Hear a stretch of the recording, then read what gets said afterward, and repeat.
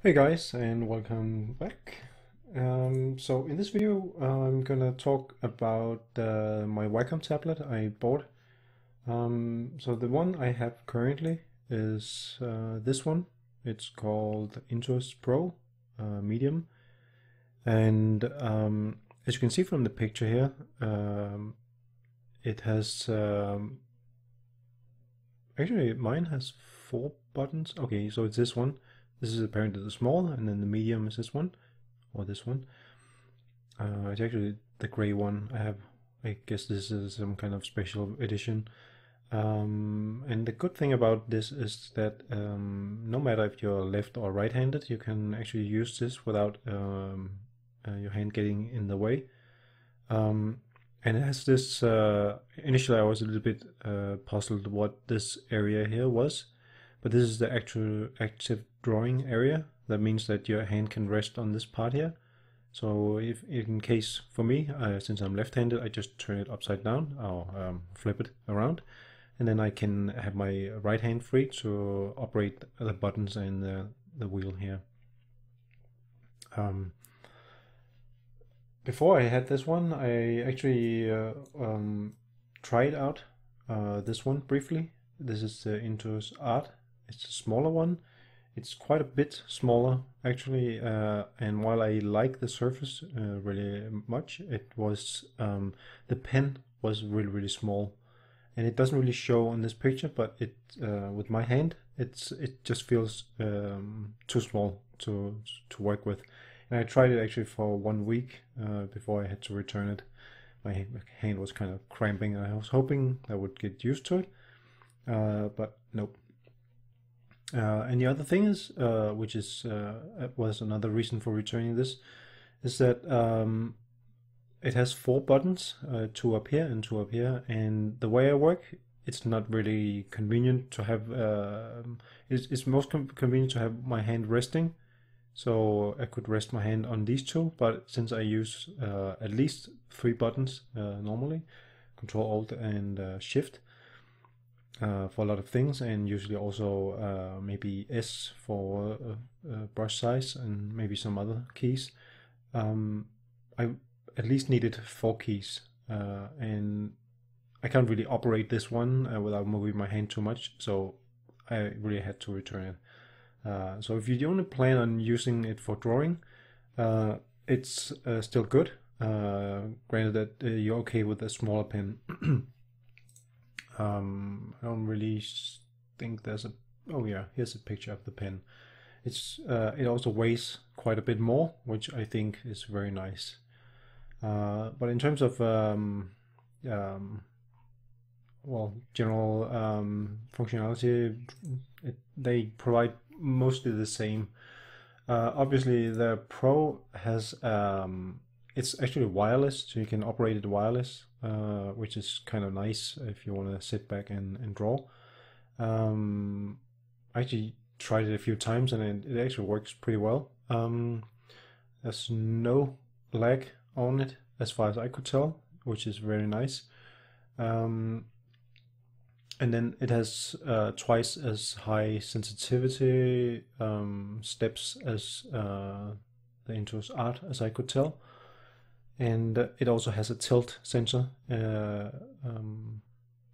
inside it, so you can tilt, but in ZBrush it isn't supported, as I could tell.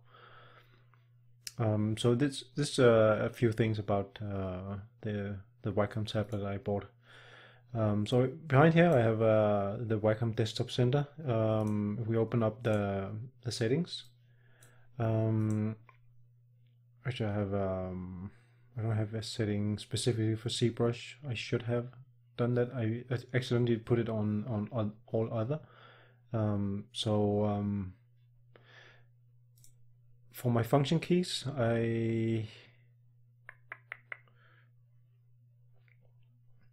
let's see.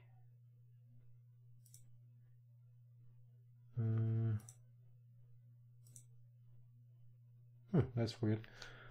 I would have sworn. Okay, so what since my hand is resting pretty close with my thumb and yeah, this one, I actually think I used this one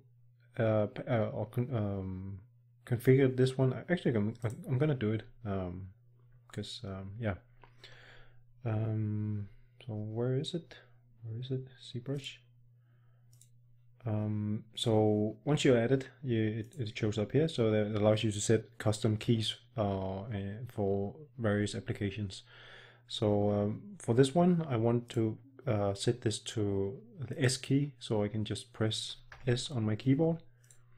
So that means when I'll switch to my tablet and I'm in ZBrush and I want to change the size, I can just click that button. It's right where I have my hand, which is really really handy in a lot of situations. So if you're only used to using a mouse, which I was, it takes a little bit of getting used to constantly move your whole hand that much.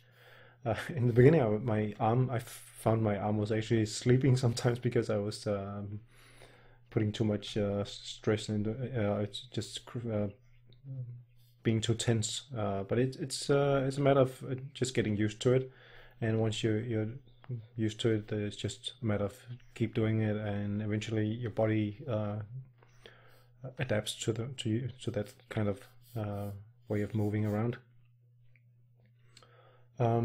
Another good thing about the Intuos Pro is that since a lot of my keys down here, or my buttons down here, I actually activate them using just tapping them like that and grabbing them from down here. It's actually I could just as easy as set them. I have them keyed up on my keyboard, so when I use my mouse only, I can quickly switch in between different tools down here. But since I try not to use the keyboard, I actually put them down here, and it works pretty well to have it here. So the thing about the pressure sensitivity, how that works, if we set a fairly small, just a medium size brush, and I just draw a line, you can see towards the end here it became a little bit thicker, and that's because I pressed down harder. So I'm not changing the brush size, it's just doing that dependent on how hard I press down on the tablet. And it does it within a certain degree, as you can see. It's not like it's a whole lot, but it's still enough to have some freedom of not having to constantly switch back and forth like so and up again if you want. It's really nice, I think, and also because it's completely just like painting on a piece of paper. It's you can really make some really nice fine details with this, which I really enjoy after getting used to it. So it's definitely a must, I think, if you plan on working with 3D modeling a little bit more than just one single time or a few times. Yeah, I decided to go with it, and I'm really happy I did it. Also, when I get to texture painting, I use it again. I will be using it again, and it also provided some ease of clicking instead of using the mouse. So yeah, as I said, I can definitely recommend getting a tablet for this kind of stuff here. About the configurations also. So the next button, this one is, I didn't touch, it's Alt, and this is Control, and this is Shift. I kept them as it is. And this one is set to undo, and it allows me to without having to reach for the keyboard, I can maybe make a mistake and just click that button, and it's within pretty it's pretty easy to reach out to, and it's gonna allow me to undo quickly if I need to. So it's very handy to have mapped there. And then precision mode I didn't do, but do anything. I just let it be there, and settings I let it. So the top 3 ones I didn't map for anything. The touch ring, I disabled one of them, but the thing is, when you press this middle one, it's gonna switch in between different settings. So what I have it for is if I now scroll on my my wheel, you can see the intensity up here is switching just by sliding my hand around on the pad. So if I press the middle button, it's going to switch to brush size. So that's going to allow me to switch up and down. But as I said, most of the time I actually prefer to just use this one because it's very precise way of doing it. Where this one is jumping in increments of, I think it's 2, the way I set it up. And if I press it again, it's going to change to a focal shift, which is, well, it can be useful. But the thing is, since I would have to click, because the way it works is you press the button and then it cycles between the different, you can't really see it, it's on the other screen, I can't move it, which kind of sucks. But I don't want to push it and see what did I change. Okay, this is the C intensity. I want to change the brush size. Oh yeah, there it is.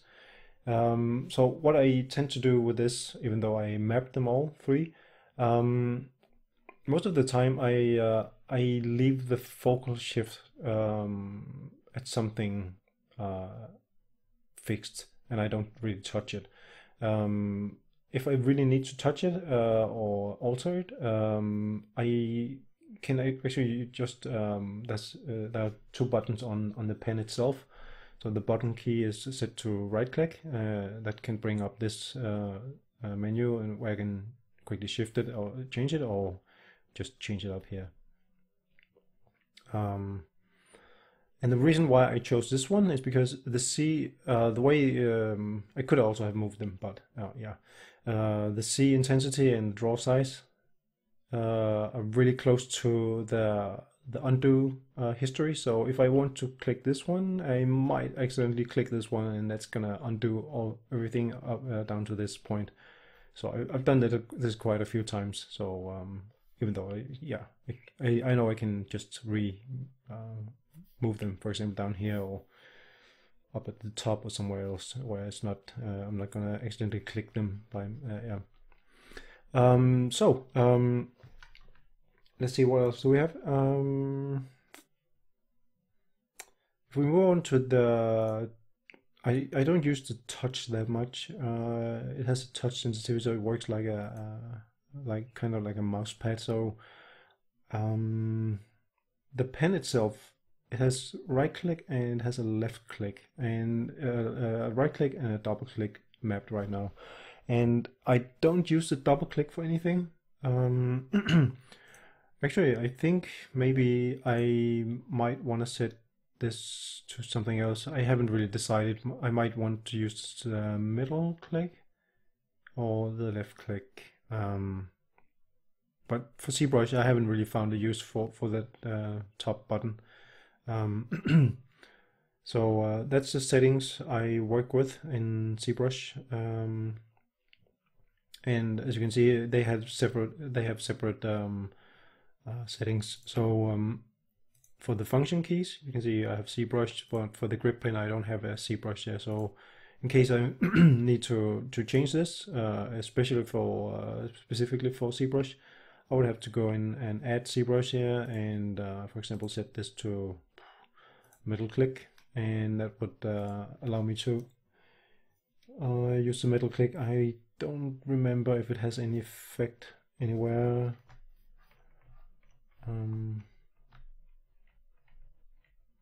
Well, no, currently it doesn't, so that's totally fine. Anyway, this is the way I set it up, and if you're wondering how I set up it so that it can change the focal shift and when I use the wheel, you can go under C plugin, And under MISC utilities, you can see it has brush up and brush down in increments of 4, and has focal up and down increments of and so on, and intensity.